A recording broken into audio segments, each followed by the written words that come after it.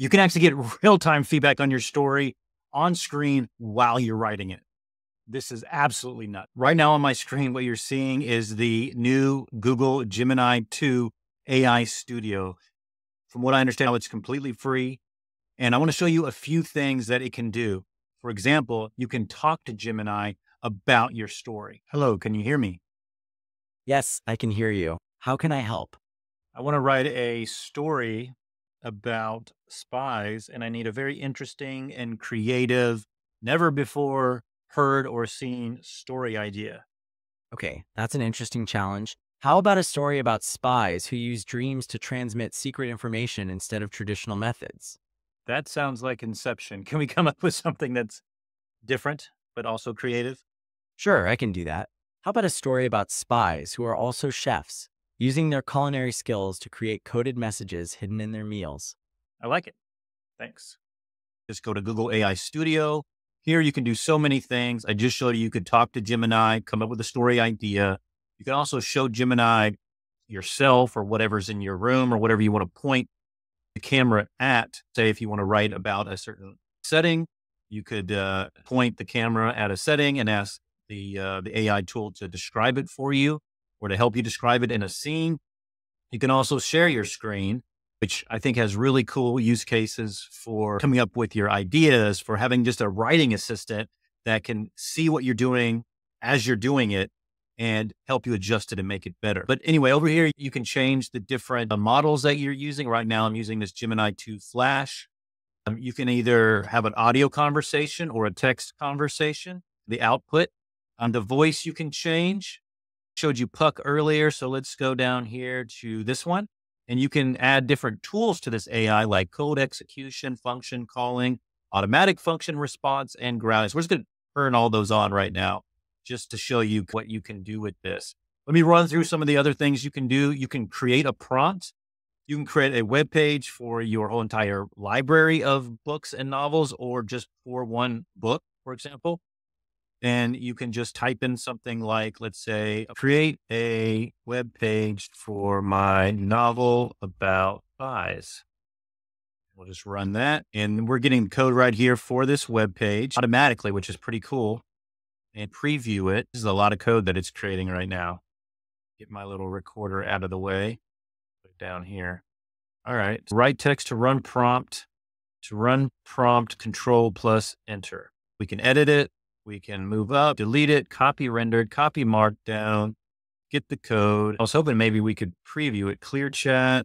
We can insert things like images, video folders, files, and audio, which again is really cool if you want to upload things about your novel, if you want to upload code for a website, if you want to just upload character images. There's a lot that you can do with this part of the tool. So you could copy this and run it and see what kind of website it comes up with. I asked it too, how can I preview or test this? And it sent me to this codepen.io. So I just copy and pasted the HTML. You can see there's a preview down here.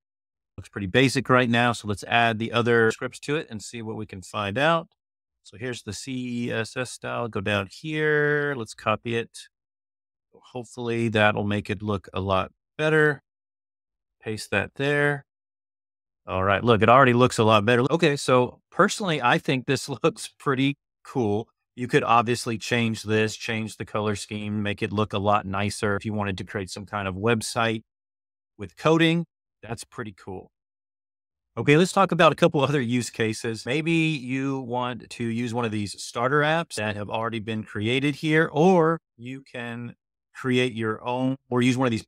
You can also use one of these prompt galleries. Maybe you wanted to add a scavenger hunt feature, maybe an online scavenger hunt to your book marketing. That could be cool related to your story. Again, we can create a web page. You can use this prompt for the marketing of your books. You can come down here. You can modify your writing style, which could be really interesting for writing particular genres, or if you have a favorite author and you want to write like them. Another thing you can do is select data for tuning your AI model. So you can allow Drive access if you feel comfortable with that. And then in Drive, you can set up folders with your novel, with your plot, with different examples of your writing or just writing styles that you like to tune the model. And you can add 100 to 500 examples. So you can put a lot of information into your Google Drive to train a model on your specific writing style. Now, the one thing that I'm most excited about is to share my screen and then to be able to talk to this AI model, this advanced AI model, as I write my story.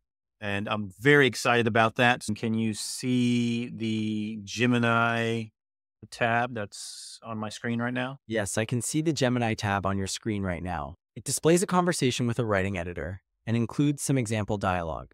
Awesome. Can you serve as a story coach and give me one specific concrete way to improve the dialogue with an example? Yes, I can definitely serve as a story coach. One specific way to improve the dialogue is to add subtext, which is an underlying meaning not explicitly stated. For example, the line, "And have you reached a decision?" could imply a sense of urgency or pressure, depending on the tone and delivery, which isn't apparent just through reading it. Okay, so how could I add that subtext? To add subtext, you can use a few techniques. You could change the character's tone of voice when delivering the line, or add physical actions that suggest a hidden meaning or emotion. Another way is to let the reader interpret a sense of pressure through the character's word choices. Would you like to explore this further with a more concrete example? Absolutely. Please give me a concrete example of how I would add subtext to that line of dialogue. To add subtext, you could write it as, "He met her gaze, a flicker of impatience in his eyes." "And have you reached a decision?" he asked, his voice tight. Here, the character's impatience and tight voice create a feeling that he's putting pressure on her, even though he hasn't explicitly said so. Does that help illustrate subtext? It sure does. Thank you so much. I wanted to show you one more thing before I go. Google came out with this deep research. You could use this particular model to do some research for your story. Let's say that you're writing a novel about spies, as we are, and we want to research modern spycraft and espionage tools for my novel about spies. So hit submit, and now we're going to see how this deep research can help us research about spies. So here we go. Research websites, modern spycraft research guide. Let's open up more. Find articles and books about modern spycraft, find information, find examples, fictional examples, analyze results, create report ready in a few minutes. So you can edit your plan if you don't like that. Perhaps you could add some YouTube videos in there if that makes sense for what you're trying to research. Let's start the research. And here we are getting a research report. Okay, look, so we have 62 websites that were researched, and we have some educational org about the ethics of espionage and covert action, the murky law of espionage from the American Bar. So these are like reputable sites. We're not just going straight to Wix. Rethinking Espionage Journal. Look at all of these 62 websites. KGB spy gadgets. A spy movie, 5 hacker tools that might be hiding in plain sight. New hacker group uses open source tools to spy. So all of this could be information we use for our modern day spy novel, because you definitely want to be updated with the latest information if you're not aware of it already. Spy gadgets, infiltration tests. So we got some Wikipedia, but they're down here, not right at the top, which is nice. You can find some information there. Just make sure you double check it. 50 best TV shows, spies, major cases, Rotten Tomatoes. All right, so we're still going here. It's still researching, so I'm going to give it a little bit more time, but just wanted to show you where we were at already. Pretty cool. Okay, the research is now stopped. It took a minute or two, but now we have this entire research guide. So we have a summary from all these different sources that we saw about modern spycraft and espionage tools. We have the articles and books that cover that, technology used, which is really cool. Look how nicely this is laid out. You got your tools, your description, use cases. That could be great for writing scenes or at least inspiring scenes.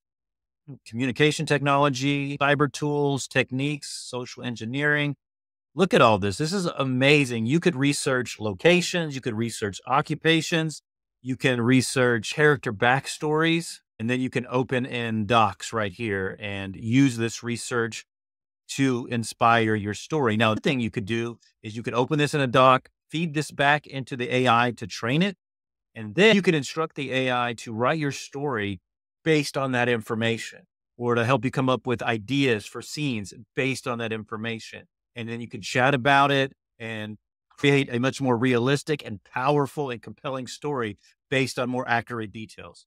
That's pretty cool. I'll show you one more example about how you could research a maybe perfect location for a scene in your story or for your whole story to take place. I want to tell you the prompt I've used. I'm asking this model to research the best exact and specific location for a climactic battle scene in my spy novel. And I wanted to give a little bit of context so I could get a specific location that would be cool and that could be something that would make sense for the story, but also something that hasn't been done a million. See what we find out and how this tool handles this specific. I'm very interested to find this out.